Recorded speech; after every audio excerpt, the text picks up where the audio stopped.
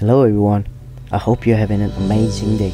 Today I would like to share 6 tips with you if you're planning to study in Gachon University. Tip number 1. Korea is not an English-speaking country, we know that, right? So it's illogical for us as an international students to expect every other Korean to speak and understand English. So why not try spending some time in learning to read and write Korean alphabets before even stepping in this country?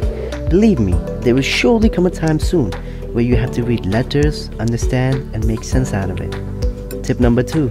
I highly recommend installing and getting familiar with these popular applications like Kakao Taxi, Kakao Talk, Kakao Metro, and Kakao Map.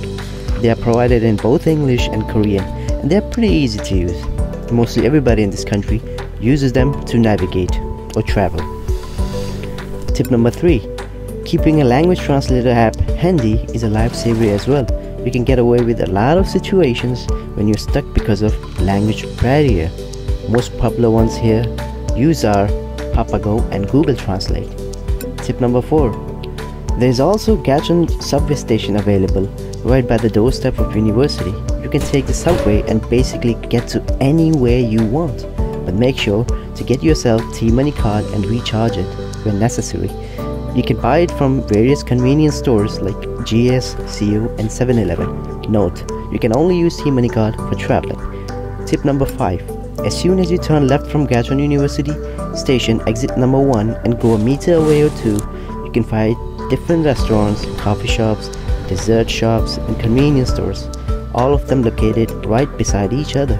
As you walk the same path after a few blocks away, you can also find Daiso, which is a good store for purchasing day-to-day things in very cheap price.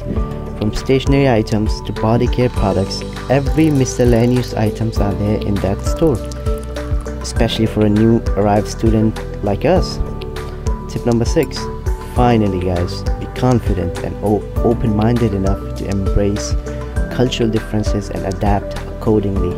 Share your problems with your other foreign students who are already studying in Gachon University, or visit Gachon University Global Center and consult in any case of difficulty or if you want some help. With that being said, I wish you the best for your education and career, and I hope you learned something from this video. Thank you for your watching. Peace.